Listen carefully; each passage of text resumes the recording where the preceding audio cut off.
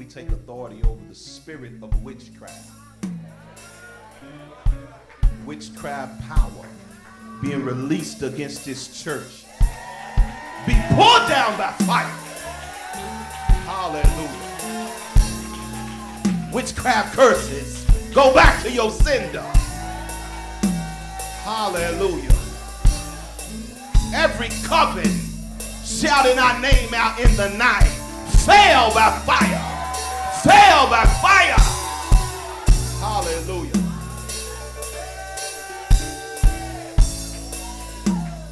Hallelujah. Spirits of marriage failure, we bind you in the name of Jesus.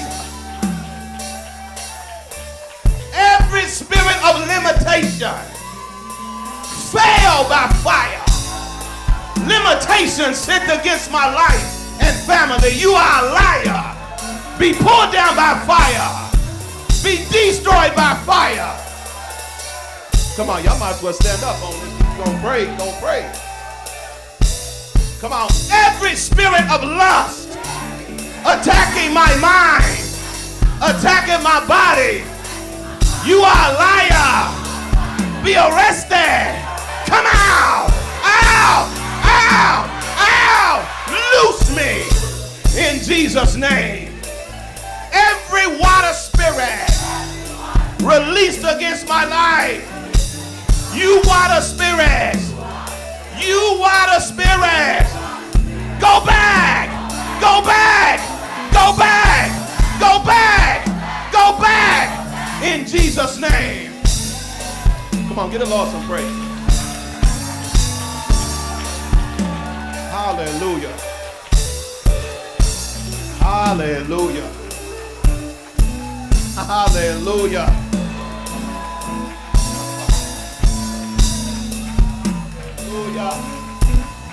Hallelujah. Every arrow fired into my body, come out, come out, come out, come out, come out in Jesus' name. Spirits of infirmity attacking my body, you are a liar. You are a liar. Come out, come out, come out, out in Jesus' name. Hallelujah. Come on, lay your hand on your head. Every spirit attacking my mind, attacking my thought life, by the power in the name of Jesus Christ, be poured down by fire. Be poured down by fire. Be poured down by fire. Be poured down by fire. In Jesus' name. Amen. Come on, give the Lord some praise. Hallelujah. Hallelujah. All right. All right, you can be seated. Hallelujah. Hallelujah. You have to pray against the spirit of limitation. That's a blocking spirit that's sent to frustrate you, cause delay, keep you from reaching the door that the Lord has before you. Hallelujah. You know the spirit of limitations on your life. It's the spirit I call the spirit on the edge of my breakthrough. That demon that shows up right when you might as well come on and fight it there. Every spirit on the edge of my breakthrough, you are a liar. You are a liar. You are a liar. Out, out, out, out, out, out, out, out, out. Loose my life. Loose my life. Amen. Hallelujah. Hallelujah. Hallelujah. Hallelujah. That's that spirit that shows up When you're about ready to take an exam and you study but you get the wrong answers.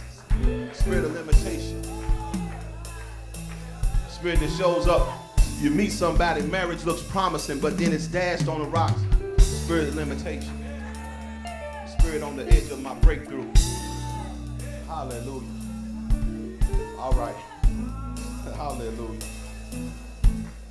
Y'all ready for the word? Come on, get your Bible. Let's go. Now, I believe according to Galatians 6:6, and then you read that. Don't just hear me say Galatians 6:6. Go read it. It says that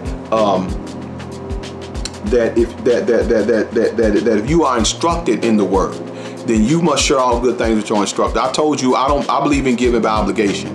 In other words, I believe if you receive, you give. And I believe because you're receiving from this ministry, you know, realize that we've put these free videos on YouTube for years, and I'm just, you know, and this video, listen, we get all around the world, this message is blessing people all around the world. Everybody, I mean, I can't tell you how many calls and emails we get talking about how God is transforming people's lives, bringing deliverance and healing and restoration. And many people are saying they don't even have a word like that in their city. And so, which is something else that we're gearing up for to do some church planting. But anyway, if you are receiving from this ministry, the Bible instructs you to share or sow back into what is feeding you. So if I'm feeding you as a pastor, as a man of God, I don't care if you got a church or a pastor, but if you're coming to and receiving from our channel and receiving from these videos, which are being provided to you for free, then you are obligated to sow back and share back with this ministry because you are being fed. That's the biblical principle. That's the principle of Galatians 6:6. Galatians 6:7 goes on to say, don't be deceived. God is not mocked. It's talking about sowing into a man of God. We use that scripture wrong. Whatever you sowing into a man of God, that and that only shall you also reap. If you sow sparingly into who's feeding you, then you're going to reap sparingly. But when you are liberal to those who are sowing the spiritual food into you, then you will reap liberal. And so it's very important how you take care of an anointing, how you support the anointing and anointing that's sown into your life.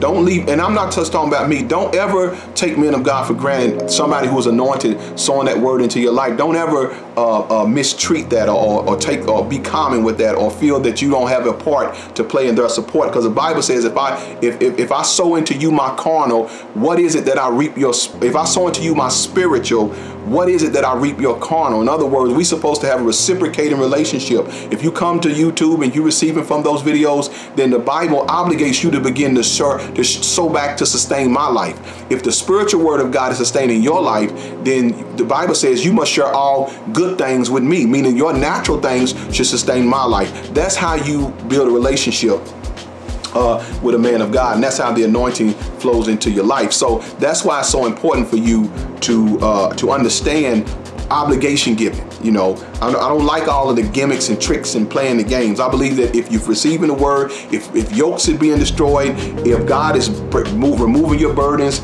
and your life is getting better, then that means you're receiving the word, the anointed word is breaking the yokes, and you have an obligation at that point. I want to speak from the subject, the spirit of the harlot. Yes, it's one of them messages, the spirit of the harlot. I want to deal with this today because certain things sparked my mind. I realized that we have to rein in, better word. We are a peculiar people, meaning we're not like everybody else. Believers are not like everybody else. We have to be careful that we don't let the customs of the world creep into, I don't know about other churches, but this church.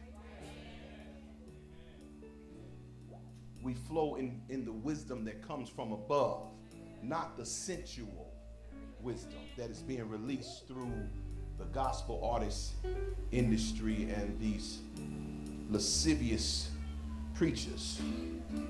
Say amen. So I'm going to talk about it because we have to understand that there's a standard. Come on, say a standard. Let me see if you know, what is the standard? Holiness. Holiness is always the standard. It's right, gonna be right, never gonna be nothing else. Holiness is the standard. And if we don't talk about it, then there'll be no conviction for it.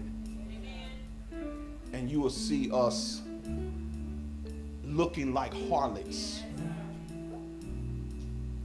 acting like harlots, living like harlots. It's a spirit that I believe the enemy released against the church maybe back in the late 90s. I saw it come in the 90s, and it's been prevalent ever since. We had a lot of debates about the order and protocol of ministry. Who should minister? Can women preach? Y'all remember them arguments. We had them arguments years ago. And I think we was in so much extremes. You had one side so extreme and the other side so extreme that we didn't really see what the enemy was trying to do. His goal is to always erode the foundation.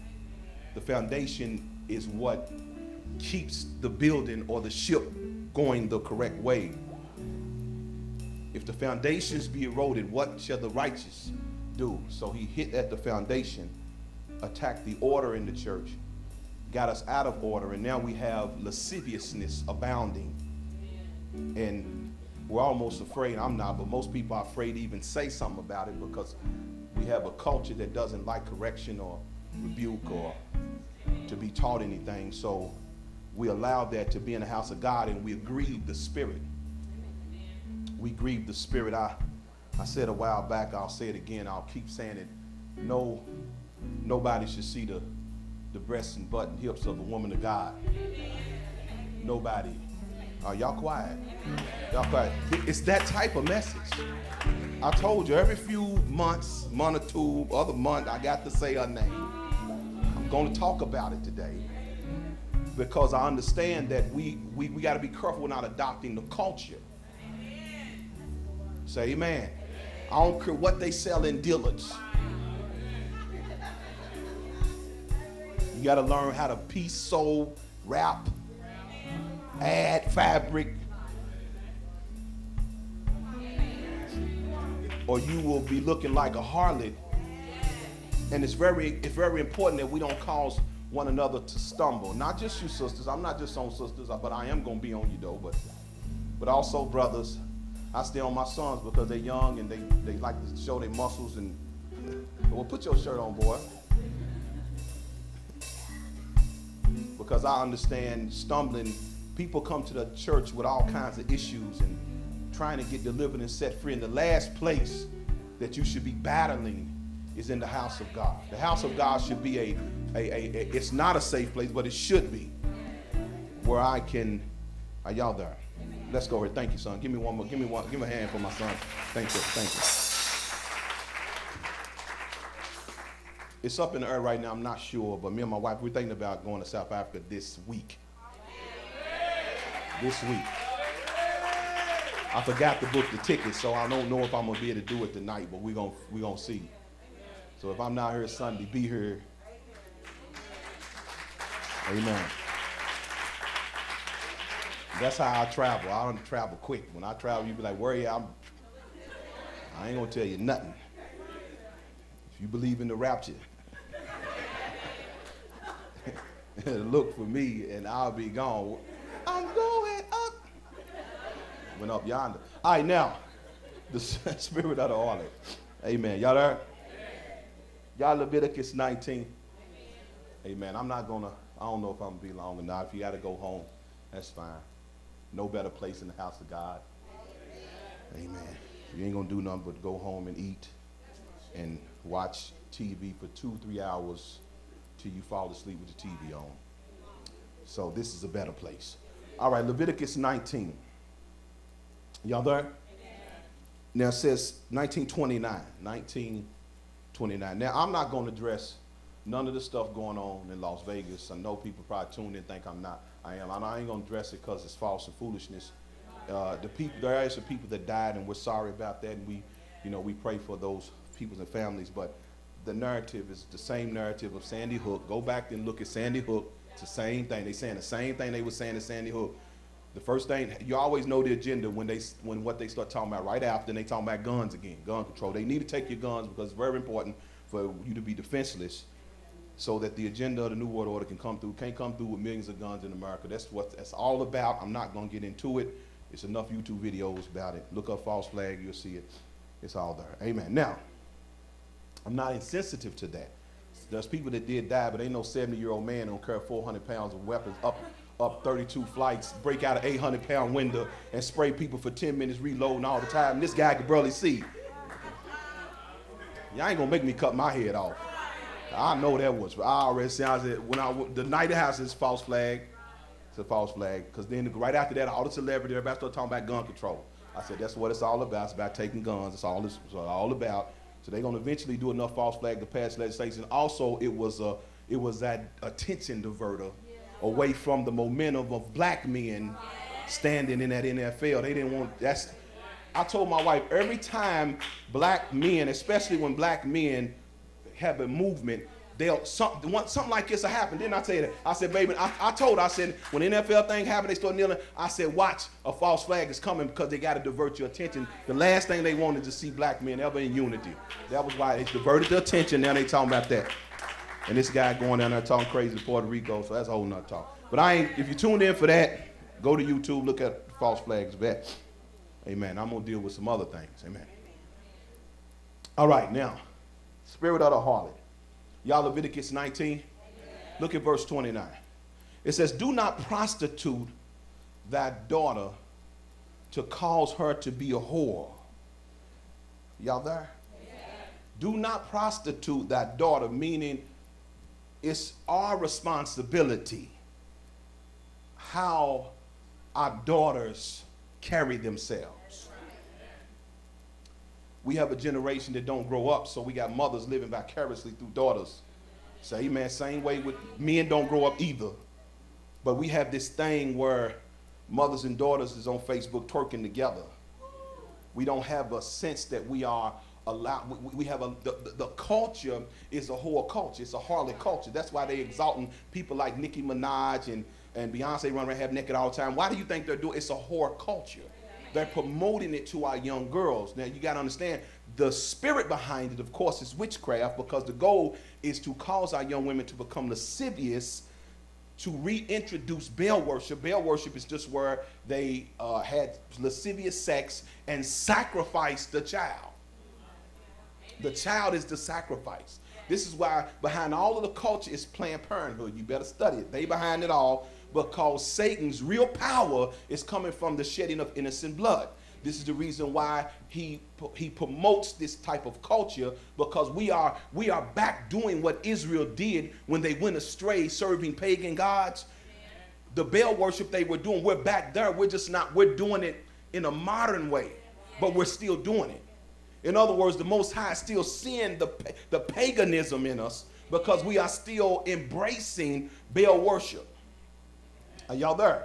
So all of the culture, that's the reason why you'll never see none positive. You'll never see, ain't nobody gonna sing no positive song. Ain't nobody gonna have no word of God. If any preacher is in that culture, he's false.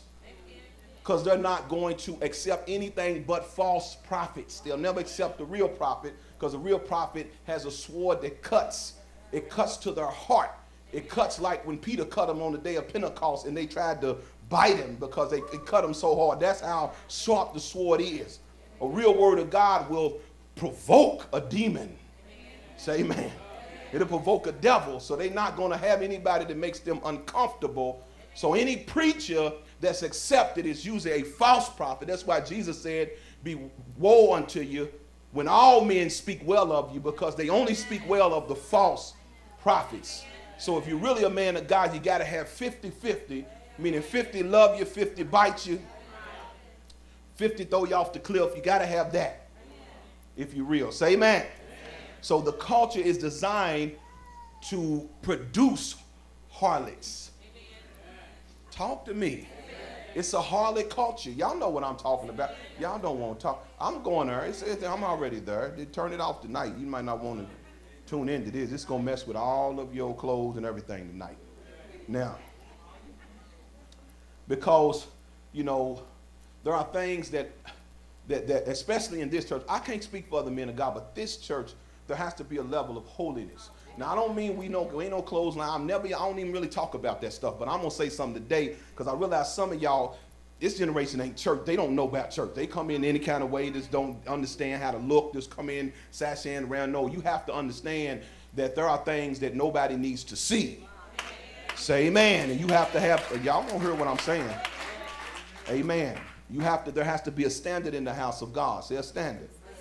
Now, the Bible says, do not prostitute thy daughter. I mean, it's your responsibility. Like as a father and a mother, it's your job to look over your child before they go out. If you ain't got enough authority or they don't respect you enough to hear you say, now change that, take that off, then you got more problems than you think you do. Ain't no child gonna live with me and I can't say, take it off. Go change that, rearrange that. Pull it up or down, one or the other, but you're gonna get that right. Say amen. Why? Because I understand that my child is a reflection of me, and how I let them go out determines whether or not I'm in agreement. See, some of y'all are the let them smoke weed in the house mamas. That spirit that allows the child to be lascivious around you instead of you rebuking them. I'm not their friend. My wife's my friend. I ain't their friend. I don't need them as a friend. I need to lead them. Say amen. Say, do not prostitute thy daughter to cause her to be a whore. Y'all there or not there? Now, why? Because, now listen to me. I know y'all, I'm going to get some letters about this because they always say I'm always talking. Yeah, I'm talking about this because the end time is about feminizing everything. It's about feminizing. I told y'all Satan, the reason why he took the image of the Baphomet, the Morphodite, the half man, half woman, was because that's his nature. It's to feminize men, to turn men into women. Say amen. To cause our women to be dominant and to cause our men to be submissive. Reverse the roles, which brings the curse.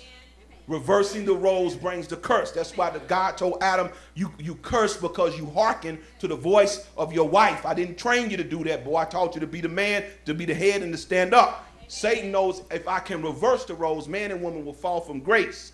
So he's reversing the roles through lasciviousness, meaning playing on the weaknesses in men. Say amen. Amen. That means there's a natural weakness a man has towards a woman.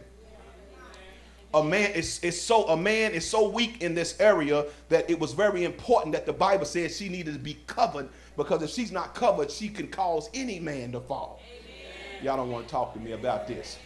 There's the spirit of the last days is causing the hidden parts or the secret parts of our women to become exposed, whereby causing, say amen, a whoredom in the land. Let me go a little further. The Bible says there was a man named Judah, and Judah had sons, and some of Judah's sons, one of his sons, he promised to marry to Tamar. And Tamar was a girl that was in waiting. The Bible says that his younger son was growing up, but Judah didn't give her his son. So she, the Bible says, went and played the harlot. What is playing the harlot? Well, the Bible says, because I want to show y'all, for all you sisters who think it ain't nothing about how you dress and how you look. The Bible says that she put a veil on and nothing else, and leaned on a rock, waiting on Judah to come down while he was going up to, I believe, the shear sheep or whatever. And when Judah saw her, because she was naked, Bible said he went in unto her, gave her his signet, what was it, his staff? Ring. Gave her, and that's how quick he went in, because he gave her something that identified him. But it was based upon her playing a harlot. That's what we call entrapment. It's entrapment, meaning that this is the reason why I tell you, you cannot be with the opposite sex when you're not married, alone for periods of time, and you not get entrapped. There is a natural drive between women and men. See, the church don't talk about this because the church is full of fornicators. I said that's one time fornication. I'll get 3 more out before the night. I'm going to say it 3 times. So what it is that the church is full of fornicators, and the pastors don't want to offend the people that's in fornication, because he lose half of his congregation if he said fornication. So to appease to these baby mamas and the girls keep popping up pregnant, he don't say nothing about it. They preach on the men, and see, this the man, when the men step up, the men got to step up, men step up, step up. Even if the man step up, quit pulling your panties down. Even if the brother step up, somebody got to keep it up. Nobody want to talk. It's one of them messages. Are y'all there? There's a whore spirit in there. I was looking at something the other day. It was a church I was looking at online. I was looking at this church, and they was just worshiping, and everybody was dancing, worshiping. And I looked at the up front, down this part. And everybody was, how everybody just get to dance now. And I said, I looked at the sisters down front, and I said, they know what they doing. All these sisters in the front had on I think he called the bodycon. Had the bodycon dresses, and they act like they in the spirit, but the booties is jiggling, and then the whole front row's full of brothers. And I said, and I'm sitting there immediately. I said, they know what they doing. I said, now the pastor should have said, stop it. Stop the music. Because Satan has done this through the music.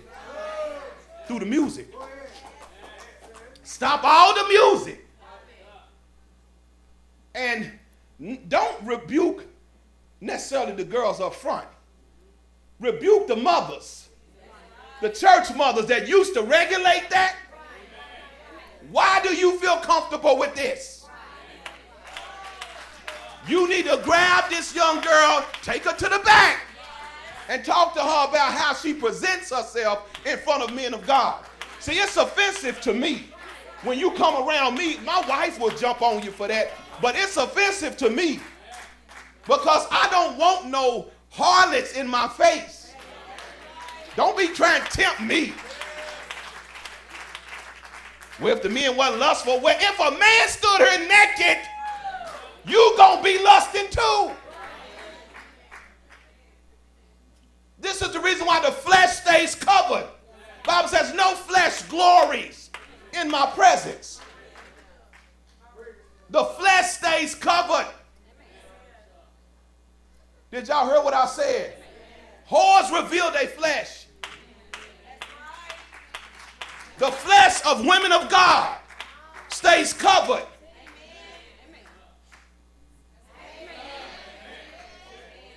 No man should see what he hasn't paid for with his life. I ain't talking about $40, $50. I'm talking about a ring in his heart and his life. No man should see that.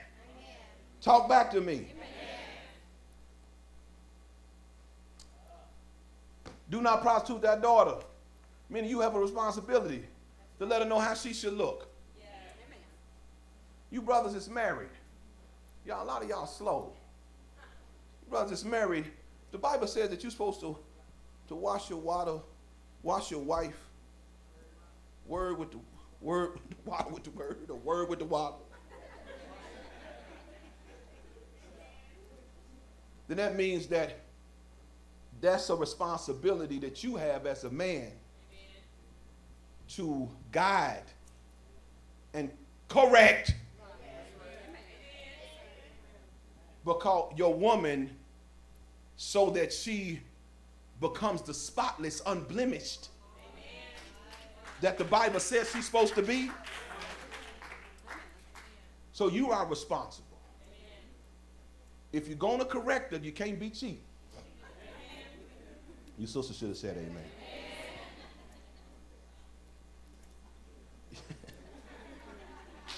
You done bought your sister 2 dresses in 10 years, and she done gained 5-6 pounds, and you still expect her? No, you got to spend some money, brother. Amen. Spend some money. But the point is that your job as a man is to look at her and you know, because that's your thing. So therefore, when she comes out, because you a man and you know what men look at. And you want to make sure that ain't no brother going to be looking and stumbling over your woman, say amen, or your daughter. So you be honest as the man that you are, because you know what your eyes fight. The last thing you want is somebody lusting your woman. Ain't nobody dressed for themselves. Everybody dressed for other people. If it wasn't, you walk around in a headband and pajamas. It's the most comfortable thing, headband, pajamas, and sandals, or sliding like you walk around sliding. So everybody dresses for others. The point is that you have to make sure that you are not causing people to stumble. And nowadays, we're living in a generation where it's not just men looking at your woman. You got a lot of homosexual women that are fighting homosexuality, that old lesbian spirit. They fighting it, and they may be. You don't want them to stumble either. Oh, it's in the church. It's in the church. Are y'all there? Now he says, don't cause her to be a whore. Now why? Why? Lest the land fall to whoredom. Did y'all see that? It said if you allow your daughter to be a prostitute and allow her to be a whore, then the whole land, meaning whoredom is contagious. It's contagious. Say amen. Amen. So it's very important that you rein in your house. That's why the Bible says you brothers, man, y'all want to get married and y'all want wives and children, but you don't really want the authority and the responsibility that comes from literally standing on the word in your house. Because when you try to tell one of these modern women, don't wear that, oh my goodness, you're going to have to get a brace for a neck. It's going to snake on you and everything. When the snake come out, stand on it.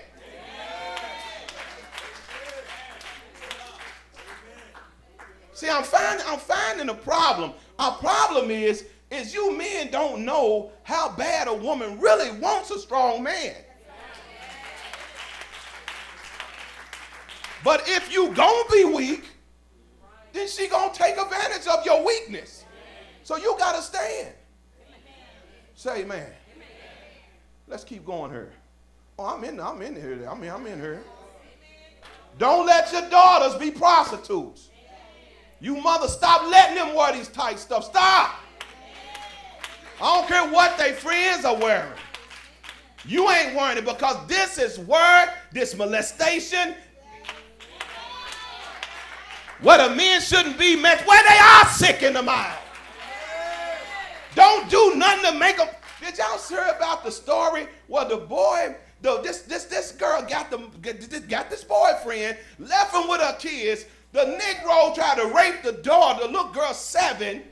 The boy, her brother's 8, tried to stop him. He beat the boy to death with a hammer and still raped the little girl.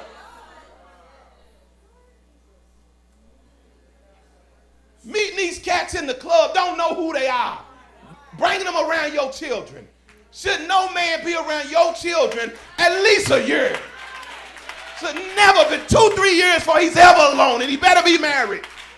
Even if he's married to you. Don't be leaving no men around your kids. You don't know who he is. Y'all see story after story after story. Are y'all there or not there? Do not prostitute that daughter. I see it all the time on Facebook. Y'all there or not there?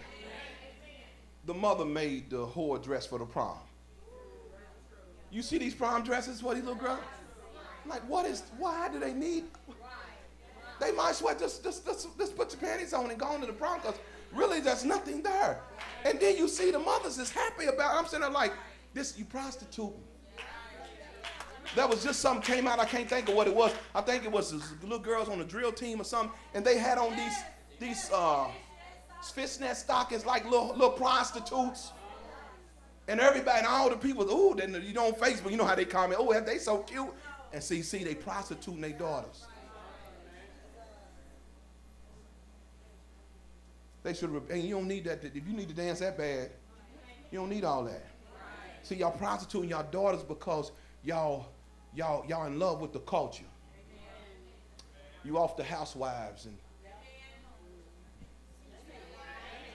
the hip hop girls and all that. You off that Hollywood stuff, and you don't understand that that's poison. And you have to fight that spirit from getting on your child. Say amen. Well, why are you talking about the women? Because I am. I ain't going to change right now. I'm going to keep it going down the freight train. I be seeing it all the time. I couldn't believe the stuff you just see just on Facebook, something real simple, and you be like, what, honey, if you dropping it and twerking with the child, then there's no guidance here. You see the mother that had her baby with her on the stripper pole? Yeah, had her baby. She's on the pole, bro, with her baby. I'm trying to figure out what. You just set this child's future. Don't prostitute your daughter. Let's talk better. Can we talk better? See, I grew up in the era of crack. And I grew up in an era where a lot of the mothers would put their daughters under drug dealers. Their young underage daughters. Yeah. A lot of young girls got turned out because the mother was on drugs, and she would allow her daughter to be with the drug dealer so she can get a little extra dope. Do not prostitute. Talk back to me. Nobody wants to talk. Nobody wants to talk. It ain't going to get better. Now, what happens when we prostitute our daughters? The land falls to whoredom. And the land becomes full of wickedness. I expect a ritual that happened in Las Vegas to happen. I expected something to happen there because they have legal whoredom. The land fell to whoredom, and the land is now full of wickedness. So full of wickedness means any evil thing can happen in the land because the land is full of whoredom. So I'm not shocked when they can carry out that ritual there because I know the atmosphere is conducive. Say amen. This is the reason why you keep that spirit out of your house. And I'm hitting it tonight, making sure it don't come in here. And if you do come, you won't be comfortable. Oh, y'all ain't there. Oh, I'm going deeper. I'm going deep. I'm going deep there. It's going to get deeper than that. Go to 2 Kings. 2 Kings, let's look at chapter 9.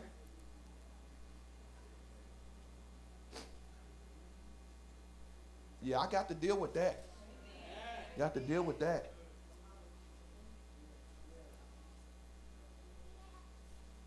Amen. That's why I thank God for my wife because, you know, yeah.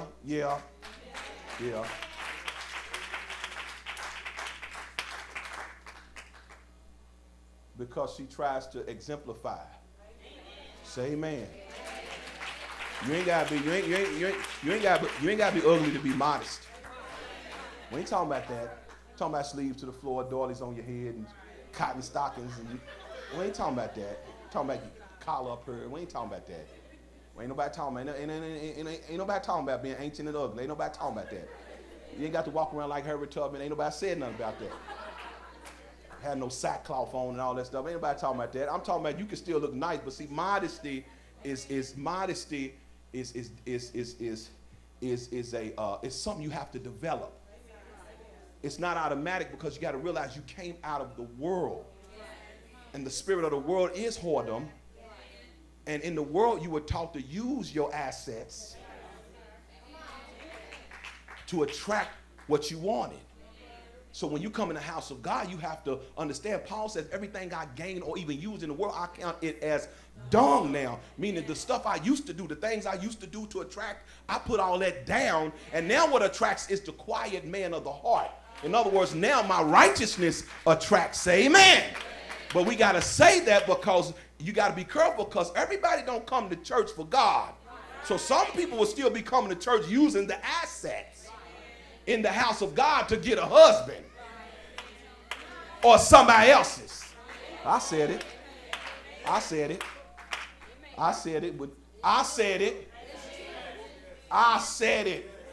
Ain't nothing more attractive than another woman's husband. They quiet, but it's the truth. Ain't nothing more attractive than that, especially a man that's working, take care of his kids. Trust me, some little woman looking at that brother. So you better lock it down as the wife and put a sign around him to let them know, I will literally strangle everybody in your house over. Now you can be tough and have his girlfriend think, I ain't sweating him. Go on, do that. Now don't be playing in that area.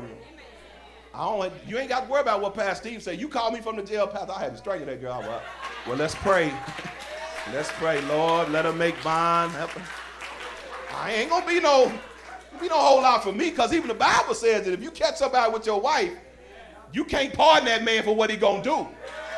So I ain't gonna be like the girl that went crazy. No, she went woman on her. She went woman. She went wife. Ain't gonna be nothing. He ain't gonna have me up here talking about. I ain't gonna say nothing. I'm saying about we try to help you with the bond, or help you with a lawyer.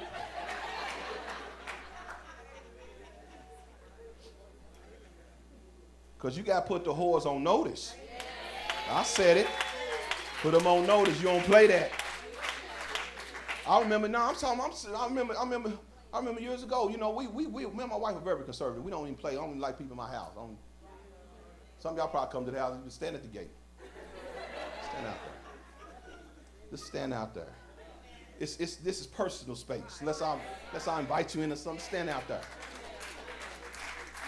But my wife would have to, you have to get on people, even your own family. Don't be come around my husband with that on. Don't be come around him with that. Don't be looking like that.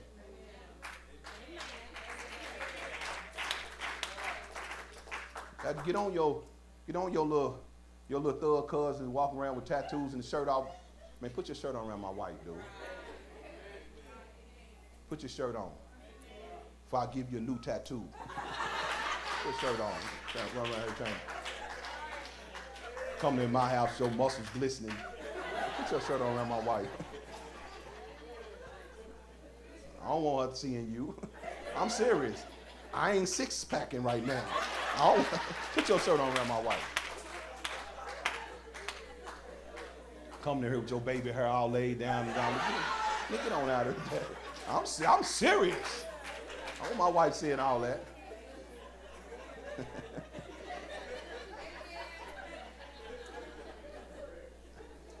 What I say? 2 Kings. Come on, say protect your house. Yes, protect your house. Now, are y'all there? Now, I'm just going to deal with a little part of this. I ain't going to go too far. Y'all know this is the chapter that I can really tear it up. I ain't going to tear it up. I'm just going to deal with a little bit. Chapter 9. I'm just going to deal with verse 30. This is when Jehu's coming for Jezebel. Ready to destroy her. Yes. That spirit is going to get thrown down. Are y'all there? Bible says when Jehu came and saw her, she was up in the window. Let's see what she did.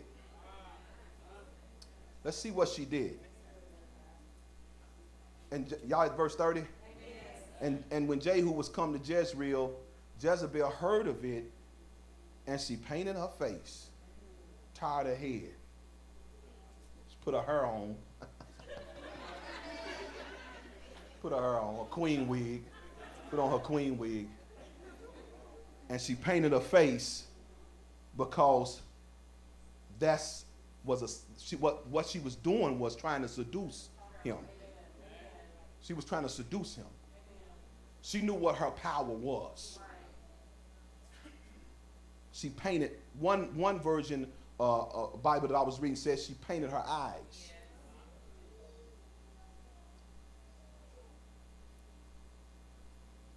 This is the reason why when you study the book of Enoch and it says how the fallen angels taught women about how to paint their eyes, because I told y'all before, women are very powerful. I mean, I'm keeping it 100 with y'all.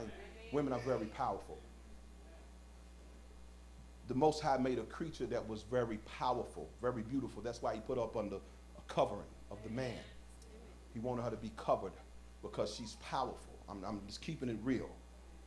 And he didn't want her to use that power. That power is the power of seduction. So when she painted her eyes, women can get you with their eyes.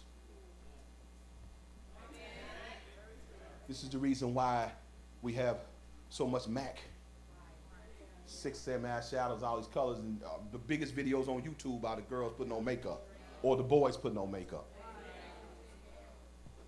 Because that's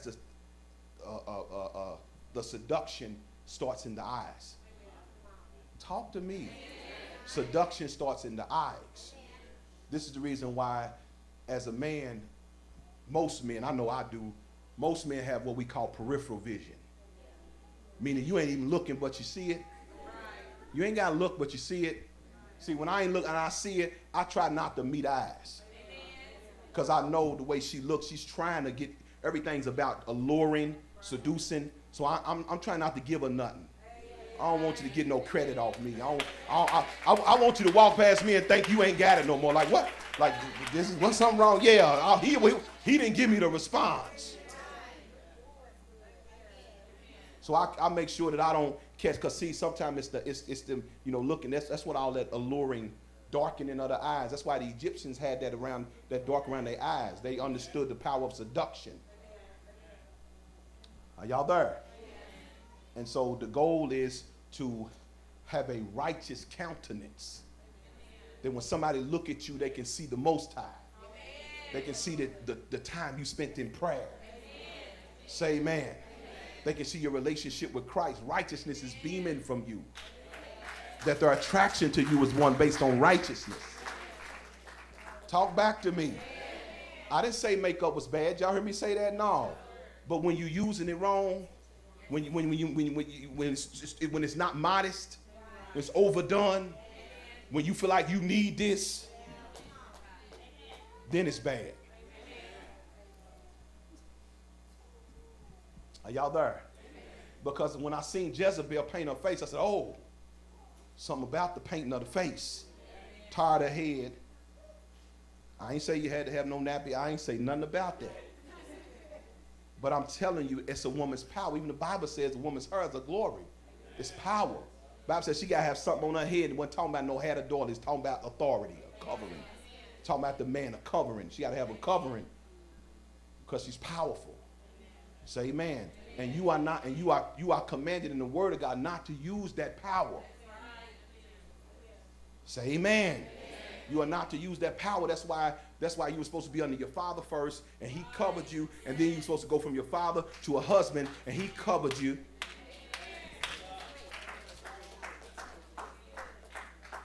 So that you didn't use, because the Bible says the husband is the savior of the body. So you don't start using that power. You needed a husband to keep you from using that power. Satan ain't no fool. He knows what traps, what he needs to use. Are you there? Can we go further? Come on, can we go further? Go to Isaiah 3. One thing I felt church should be is safe. We ain't all got it all together, but my God, we should not be tempted in the house of God. Are you there?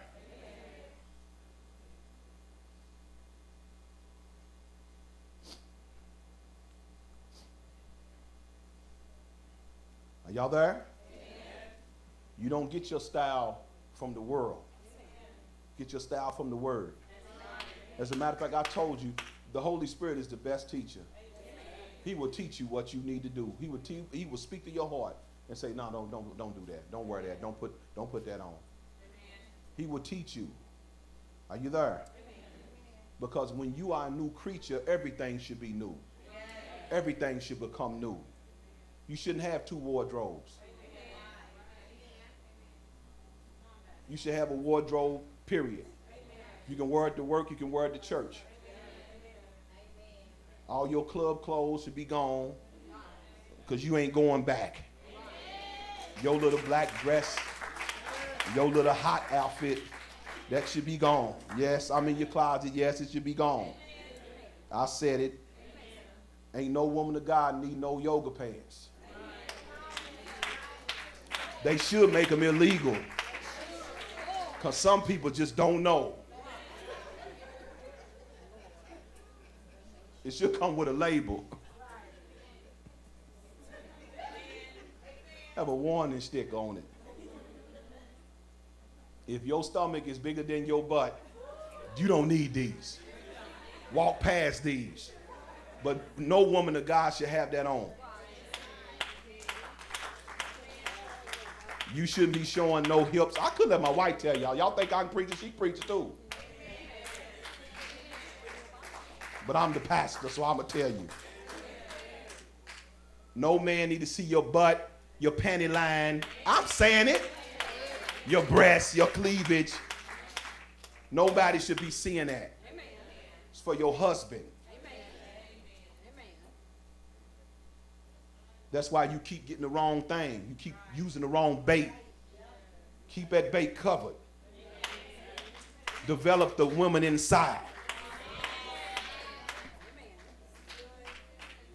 Got a whole generation that don't even think they pretty because makeup done told them that unless they got this perfect unflawed face, it's so bad that they surgery in their butts and surgery in their breasts, trying to look like something that they could never be. It calls self-hate. Love what you got. Love what God gave you. Enjoy what you have. Because when you love it, a man will love it too. I don't see beauty with all that. I see insecurity. That's why I tell some chick, this, you know what? Shave it all off. Shave it off. Start over. Start over. I said it. Start over. We ain't gonna talk about you here. We understand. We understand. We understand. No problem. Just go on, get rid of it. Come on back. Come on back. Come on back with the little fro. Then you grow from the fro to the. Grow from the fro. Let it go. Let it grow. Get you some juices and berries. Work with it. Massage the scalp, hot oil treatment, whatever you got to do. Because you got to build your. I said it. Look. I don't preach for money. I don't preach for you to come back. I don't have none of that. I'm really free to say what I want to say. I'm already married, got my wife. We straight. I can just say what I want to say. That's what's wrong. Enough preachers ain't telling y'all that. You're beautiful with what God gave you. I don't have no problem with you making yourself. I have no problem. My wife look nice. I like her to look nice. I have no problem with that. But when your esteem comes from that, there's a problem. Enjoy what God gave you. Amen. And we as men can help a lot with that. We as men, I think some of that is our fault too, man. I think because of our superficialness. Because this hip-hop generation that really believe women's supposed to look like them women falling out the video screen with the butts and the hair. See, we made the women think that's what we liked. Instead of us affirming what nature gave them, not nature, but the Most High gave them, we should have affirmed that and begin to have a realistic idea of what a real woman was versus what Photoshop and all this spray on stuff. Talk to me. So that our women would realize that, because see, one thing about our women, especially our women, they're very insecure, and this is the reason why the woman will be like what she think you want. She'll cut her hair like the girl she think you like. Y'all. She will cut her hair if I ain't going there. I ain't going there. Let me go. I'm straight down the road. I'm going on. Straight down the road. So we as men, you as a man should be affirming your wife. You should be telling her that you know, to cause her to not feel like that you have a like for that stuff. But you a real man with realistic understanding that you like the rolls, the fold, the stretch marks, But you shouldn't just let yourself go either.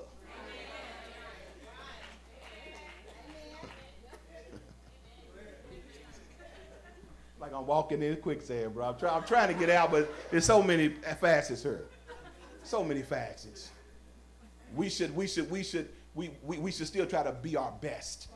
Don't get married and just let yourself just take, you should still try to be your best. Are you understanding what I'm saying? But it's our job as men, especially black men, to affirm our women so they'll feel like they don't need that superficial stuff.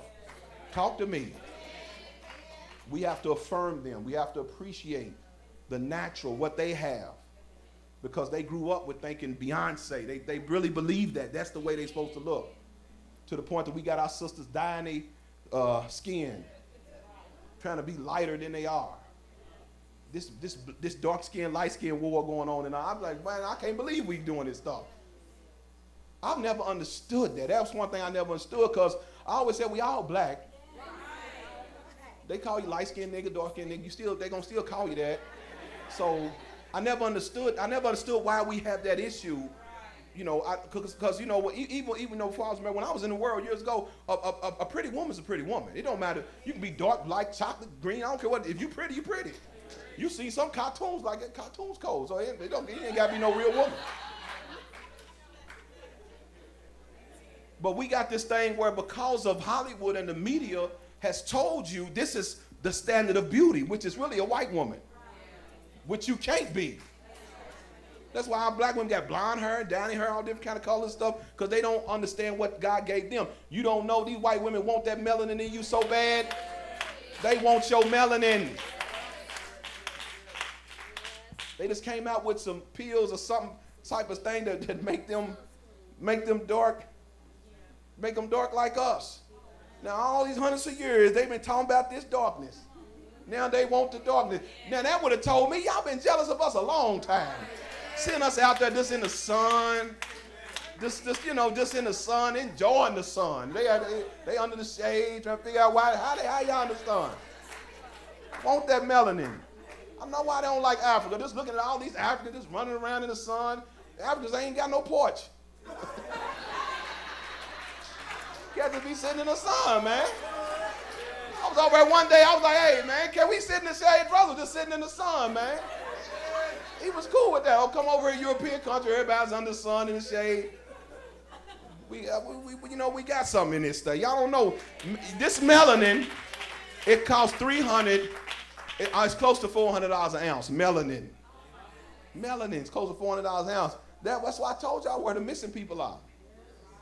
Still in that melanin. This is what chemtrails are. They making block the sun. Y'all, I'm telling you, the melanin is all that. Melanin is all that. I tell you. Amen. All right. Lord, I'm gonna get out of this. I'm gonna get out of this. Well, okay. Let me. I'll give y'all one more scripture. Go to 2 Kings. No, 2 Kings. Did I say Isaiah? Yes. I'm going to skip over that because that's just going to take me too far away. Go back to 2 Kings. Go to 1 Timothy and I'll be done. 1 Timothy chapter 2. I'll be finished. We do have to heal as a people. We really have to heal. We really have. We've had everybody telling us who we were, giving us our standards of beauty and love and how we're supposed to appreciate one another. We've let other people tell us.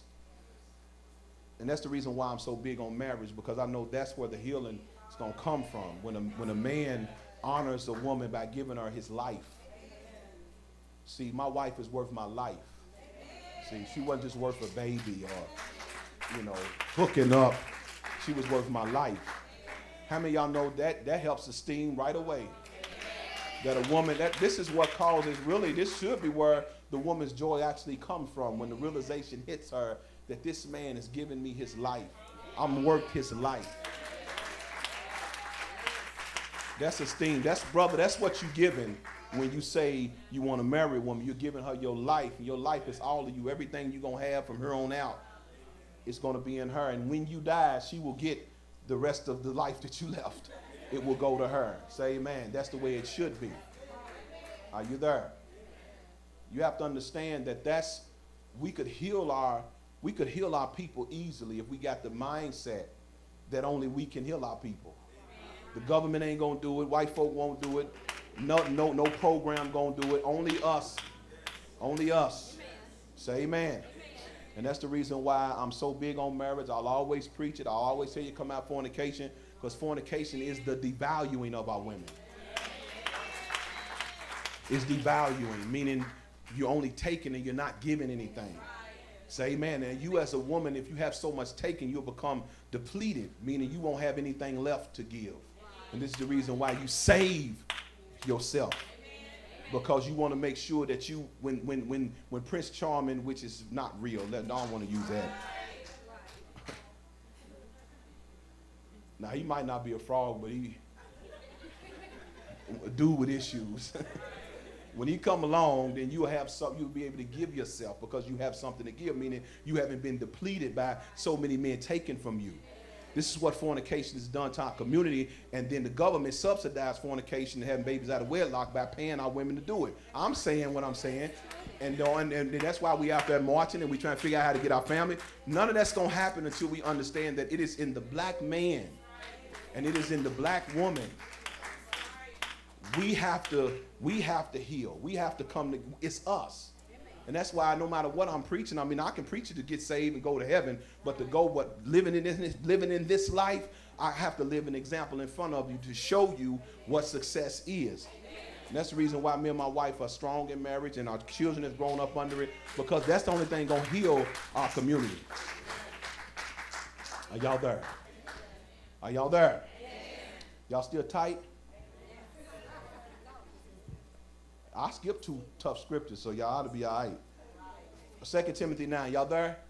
In like manner, that women adorn themselves in modest apparel, with shamefacedness and sobriety, not with braided hair.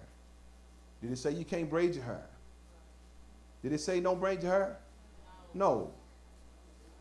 It said that shouldn't be where your glory or where your beauty actually comes from.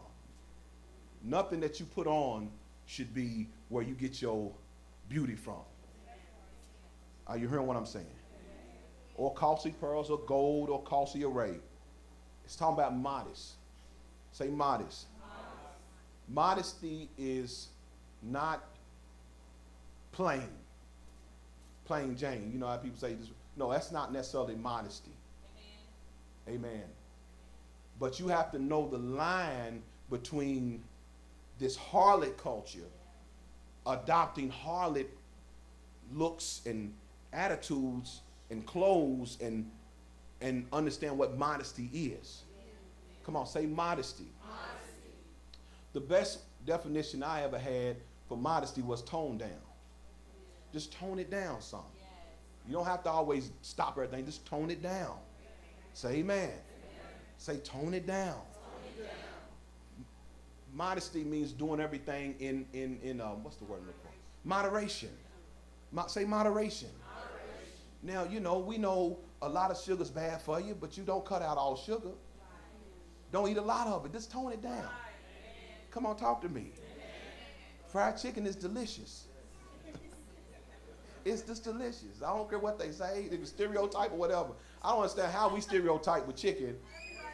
And I'll be like, Panera Bread, all they got is chicken. Every place got chicken, and you know who got the most chicken? The white man on the chicken bucket. You know, it's a white man on the chicken bucket, but they say we just love chicken. I don't care what you say. Chicken's delicious. It's just always going to be good. But you can't eat a lot of it. Can't eat it every day. You know, in moderation, it's okay. You see what I mean? So that's what it means. It means, you know, I don't think I'll make us bad. Just be moderate with it. Don't go overboard. Don't come in here and be like, who was that? You know, like we don't even know who you are. Or you come in here with the Angry Bird eyebrow.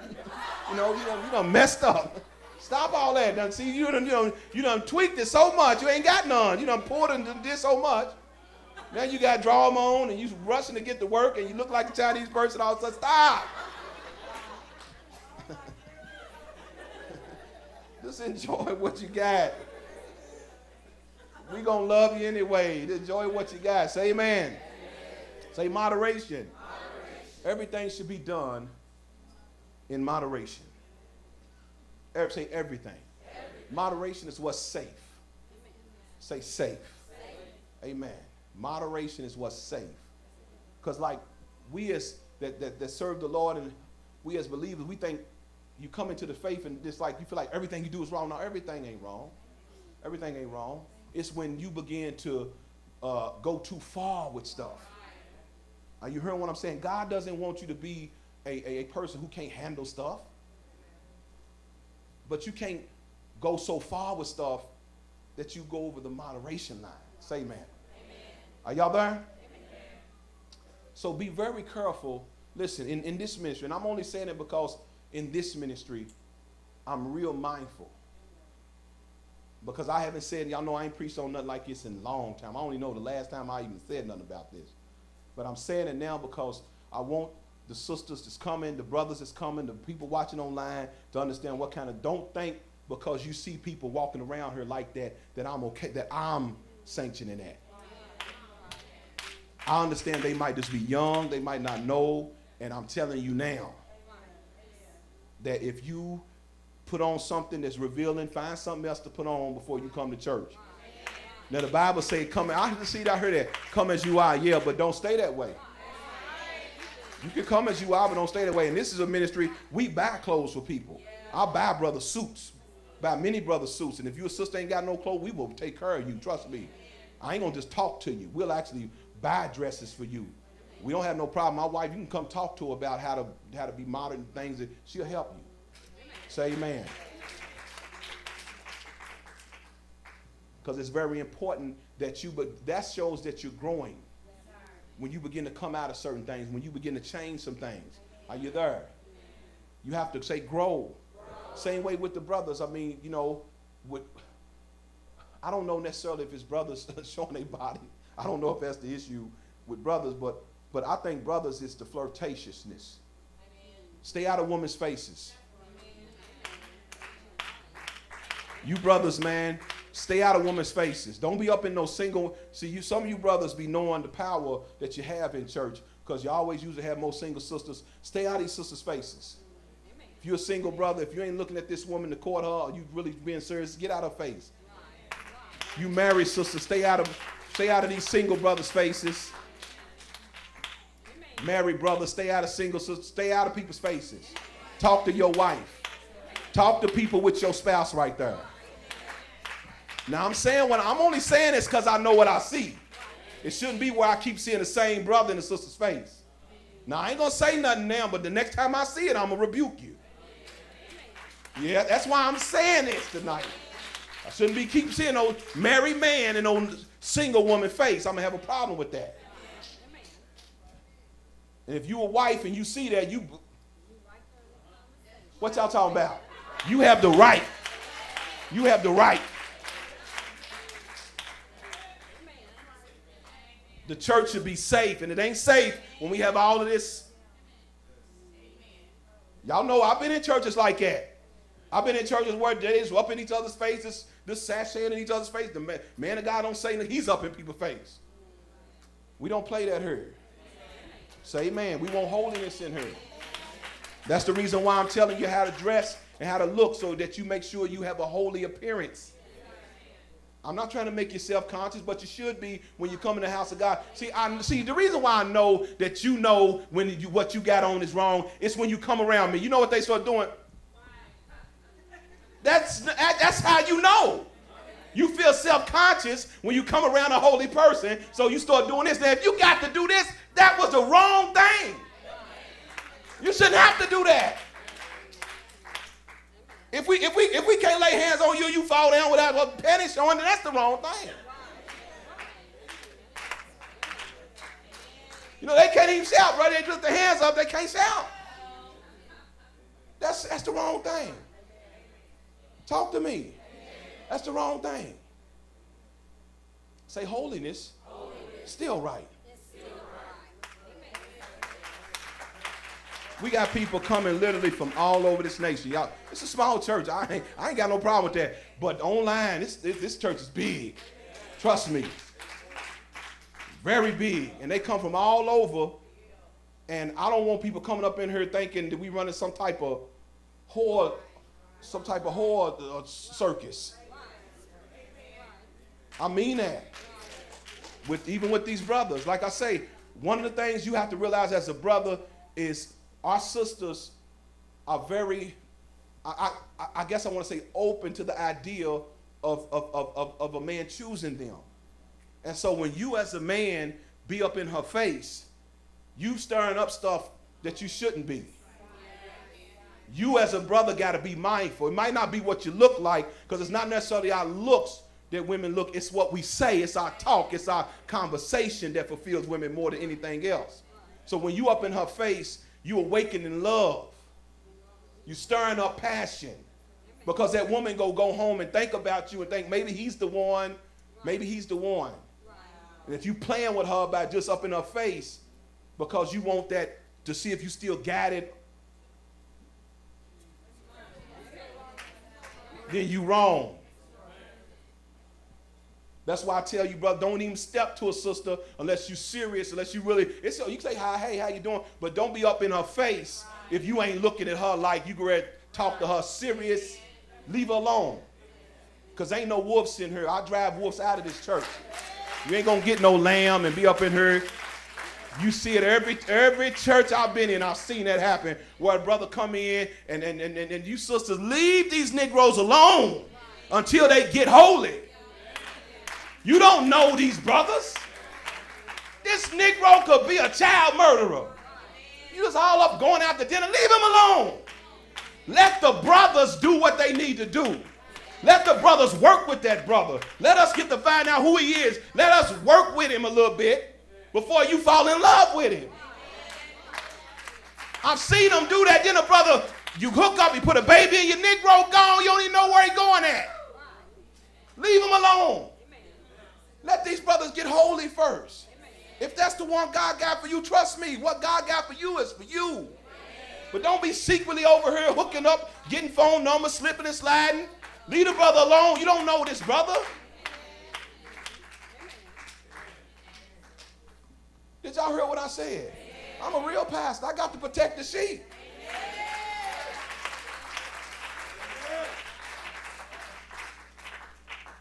So stay out of these sisters' faces, brothers. Even you married brothers, I don't even know why you would be in a woman's face. You married.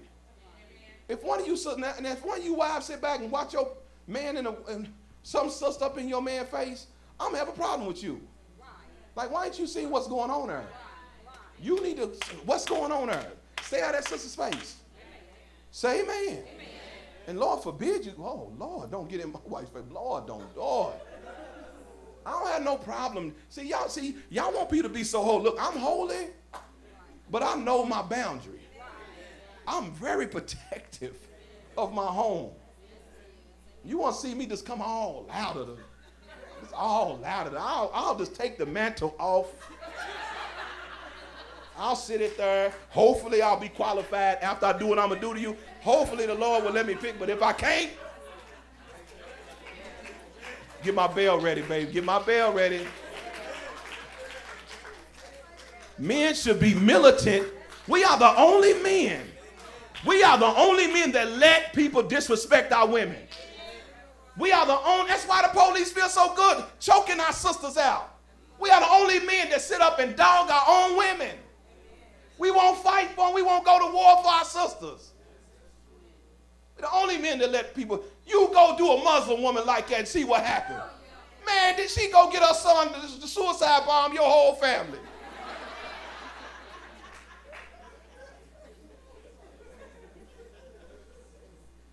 I remember being in Africa. I seen a brother say something to a brother's wife. The brother said, I will slap you. I will slap you. Hey, when the Africans say they gonna smack you, boy, they don't say smack. I will slap you. I will slap you. And he gonna slap you when he say he gonna slap you. I will slap you. They fight for their women. We the only people let our women get disrespected. Should be nobody feel comfortable disrespecting our women around us. I don't care if it ain't my wife. Should nobody feel comfortable like that? Stand on your feet. I remember seeing me and my wife was watching this video one night, and it was a brother that's talking. This brother, I think he was from Nigeria. He was saying, he was showing a video of another brother that was talking to this sister. And this sister was really talking. They was both Nigerian. They was all Nigerian. And he was narrating the video. And the sister, she did. I think she walked in the bathroom on the brother by accident. Well, it wasn't accident. She purposely did it. And the brother didn't play that. And when he came out of the bathroom, and the brother narrating was saying, "Watch what he say." He walked up to us and said, "You do that again, I will slap you." Now the guy that was narrating said, "Now watch, he's gonna slap her." Yeah, he's gonna. And the sister said, "You ain't gonna do nothing." You know, she was after two. She said, "You ain't gonna do nothing to me." It was one that back slapped her. She said something very disrespectful because she said something about what she saw. See, she went there. She went there. And he said, and it was a room full of people, and she disrespected me.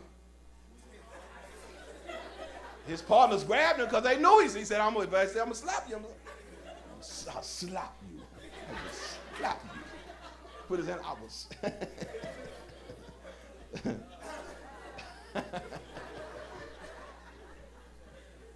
Now, you know, we don't hit women.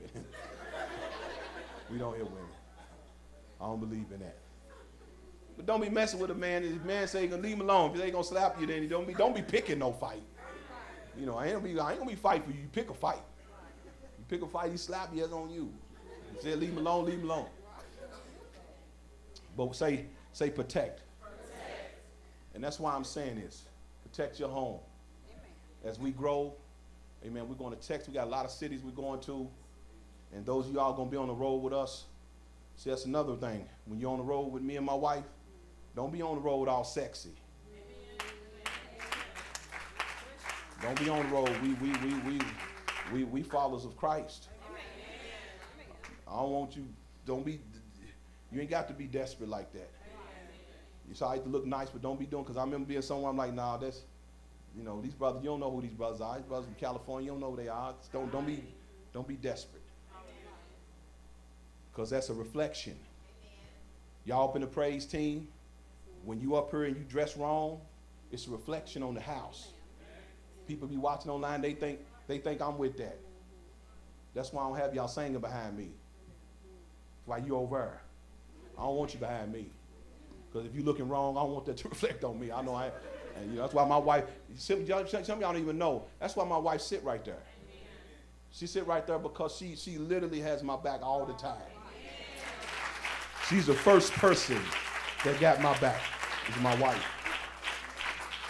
And then I also do that as a position of honor, because a lot of times, a lot of pastors don't be honoring their wives. And that's why the sisters in the church feel like they can push up, because the man of God don't honor his wife. I've been in church where a pastor did not honor his wife. And the sister was all in his office, all in his face, and he didn't honor his wife. His wife's over depressed and angry because he didn't draw a definitive line to give her the honor that she deserved. And that's the reason why my wife is where she's at. Another reason, now I'm done. Another reason is because we have over 20 years of this, of marriage and ministry. And we've gone through a lot of stages.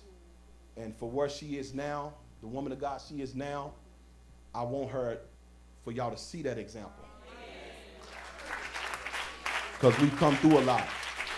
We come through a lot of, if you think I'm tough when it comes to this church, no man, I've always been more tough with my wife, because I understood that she's going to be my success or my downfall. And we've worked for years on things that need to, you know, and she's that woman. She's that woman of God. And so if you need help, listen to me now. I'm not going to leave you hanging. If you need help, My wife even can sew. A lot of stuff she wears, she makes herself. She can even sew. And a lot of her sewing was based upon not being able to find black woman clothes that wasn't sensual, tight, sexual. So she had to sew some stuff. She had to go back with an old classy style, that old 50 style sometimes, a classy style, where you could have the with the dresses where, don't show all the hips and stuff, that type. You got to understand your body as a black woman. You're blessed in some areas. You got to know that. So you got to understand how to, work and maneuver and cut stuff and do stuff. And so she learned to do that, and I'm very proud of her that she does that. So if you need help, you can come and talk to her. Come and ask her. Come talk to her. She will take her time to tell you. That's part of her job. Some other sisters, there's other sisters here. They a lot of our sisters they dress nice. So you can go to older sisters and ask them. Say amen. Amen. You brothers ain't got no suits, come talk to me. I may not buy you one right away. Ain't no suit right away, brother. You be around for a while. You can come get no suit and jet. You be here a little while, get you a suit. My brother's suit, he gone. No. But I'm not going to tell you to do something you can't do. That's what the church should be, man. We should be, you see these young sisters in here and they trying, help them. Sisters, don't talk about them. Help her. Go to her and say, honey, let me help you out. Let me, some of you sisters got stuff in your closet these young girls can wear. Girl, you ain't gonna never go down to that size. You was a 4 a long, long time ago. You ain't never gonna be no 4. You holding on to that 4 like you're going back. Hold on to that 4 like one day. Girl, give that 4 to this girl. Give that 2. Give that 2 to that girl. You ain't going back. Not going back. Moving ahead. Girl, you moving forward. Give that 4 up. A young girl could use that 4. Because really, we do have a lot of stuff already that we could just be blessing people with. When you see these young girls coming here, a lot of them are joining the ministry, they're young, and you see they're not going to know. So that's your job. Don't criticize them. Go to them, help them. Hey, sister, I got this for you. Would you like this? And, help them out so they can, realize. Because the matter of fact, what blessed me the most was when I came out of the world, I had a lot of street clothes because I was, I was from the streets. But there was a brother in church, man, one of my best brothers, man.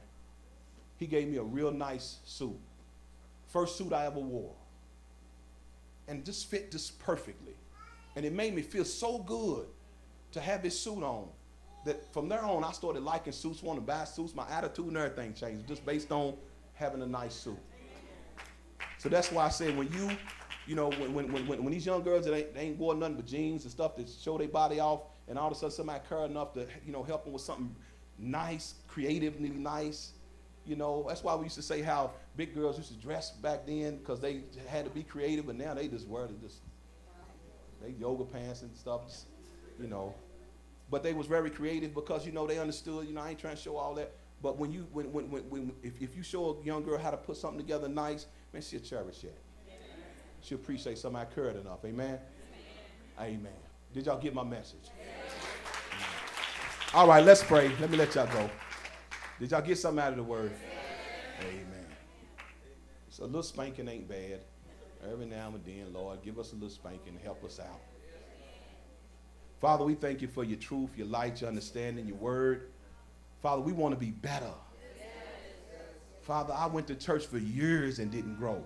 Went to church for years and played around. I want to be better, and I know you must challenge me. You must cut me in areas I don't want. Even if I don't like it, I must allow you to surgically remove garbage, the sins and weight that are easily besetting me. Only you know my mess. You know what I'm dealing with. I release you to cut me. I release you to convict me. Anything bad in me, get it out of me. Everything that's keeping me from you, get it out of me. I want to be better. I want to come to the house of God and be better. Hallelujah. So I thank you for the work that you have begun in us. that you shall complete it and finish it. Lord, I could have been anywhere. I could have been in a whole nother religion. But in 2017, I'm seeking you. I'm signing up to be disciplined, to be a disciple, to be corrected. I'm glad you didn't let me go the way I wanted to go. You didn't let me go astray. So for all that, I give you praise. I'm grateful that you sent me somewhere that they won't run from my mess. But a man of God will deal with me, will demand the potential in me, will command me to live the word of God. Thank you, Lord, that you thought enough about me, that you didn't leave me in dead religion. Hallelujah. And the Holy Spirit, continue to do the work that you started. Stir up the gifts in me. Stir up the gifts of prophecy and the gifts of healing. Stir up those gifts in me. Stir up those gifts. Perfect my testimony that I will speak and deliver people. Hallelujah. Hallelujah. In Jesus' name.